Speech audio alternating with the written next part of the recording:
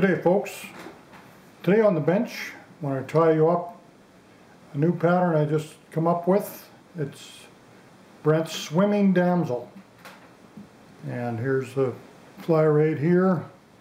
It is a really nice pattern. I really enjoyed coming up with this one. It's some of the newer materials or whatever. I just found it matched the naturals about as good as anything I've ever seen, and I'm doing quite well with it. So we'll get the materials ready to tie this fly. I'll show you what we'll use as for the hook. I'm going to use a Swimming Nymph hook.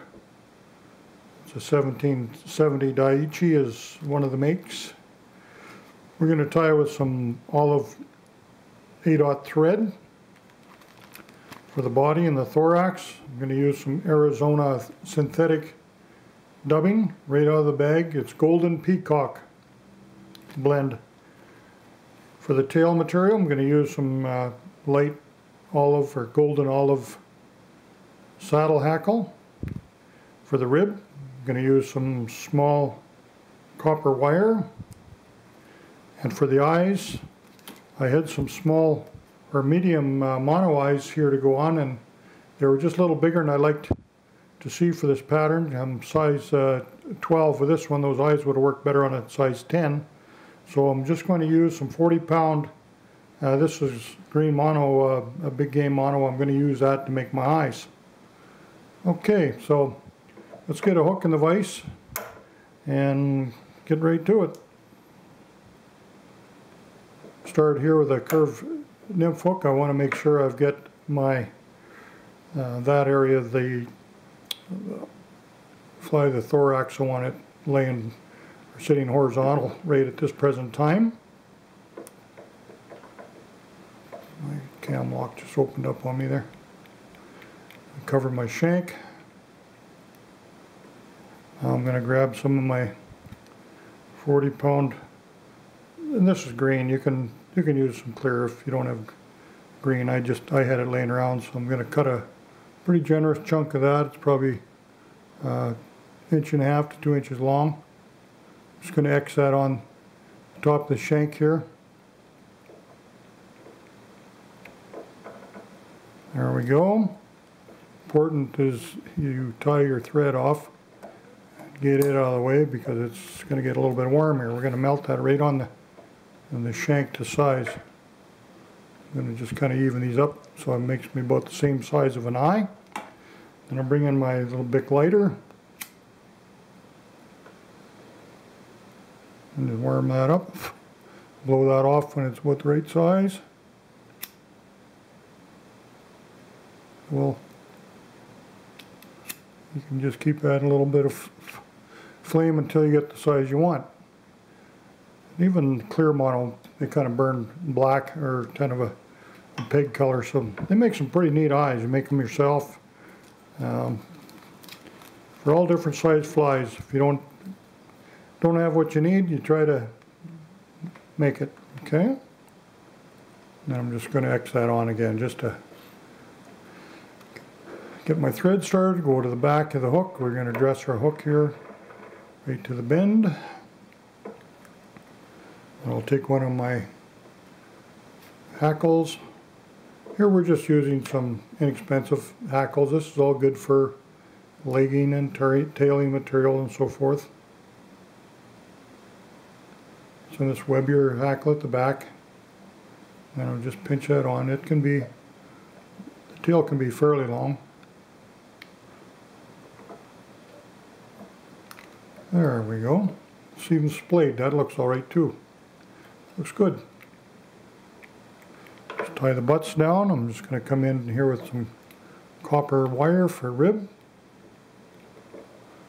I did try some pearl rib on this fly because I like the pearl on some of my nymphs and so forth. It's really cool, but it seemed to take over the pattern too much. It wasn't quite right. I like the gold wire or the copper wire on this.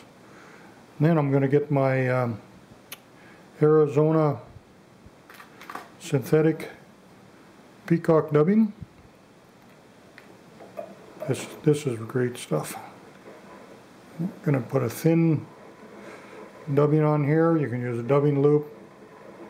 Take your time. It's got a nice spiky dub. I'm going to come back. We're going to make sure we taper the body on this thin, and then we're going to start building our body. I'm going to start tapering it forward. It's a little bit thicker right in there.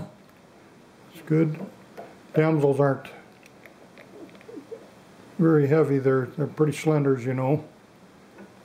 See them swim in the water, you look for them. They're in there, and they're definitely a food item that fish will key in on, and you aren't fishing what they're eating. If they're on the damsel hatch, you could be out of business. Okay, so that looks pretty good for now. I'm going to turn it up here again. Now I'm just going to work on my thorax. I'm going to just use some light olive scudback material. I think I forgot to mention that. It was on my bench here. I never seen it when I was telling you what I need for materials. Light olive 1/8 inch. I'm just going to tie it in behind the eye, catch it in there, take my thread to the eye, and then pull my material over the top and catch it in the front of the eyes.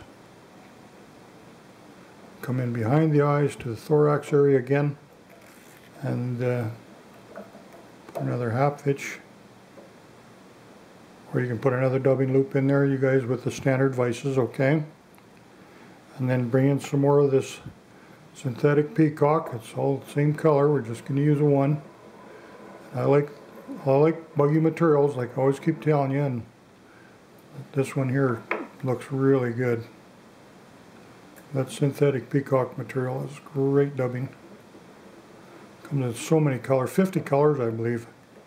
Like, you can match naturals anywhere with the selection Bill Romer or John Romer out of Arizona come up with.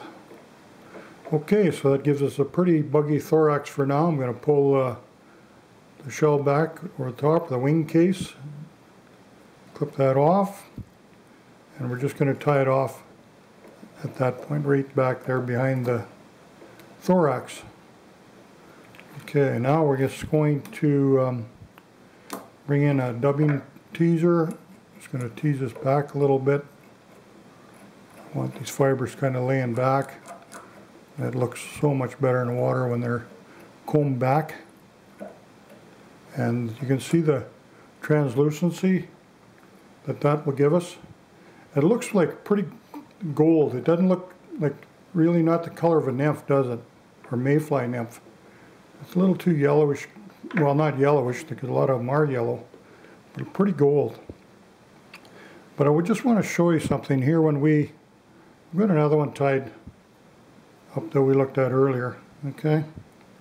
What you want to do with your materials a lot of times, guys, and gals that are tying, these colors change in the water so much. You get them wet, you tie lots on the vise, they look great. You get them in the water, and they just are not the color you thought. I'm just going to dump it, give this one a little dunk, just to show you what I mean. And get this one out here. Let me grab my nymph. I put it in a drink glass, of course. I got it right in the bottom.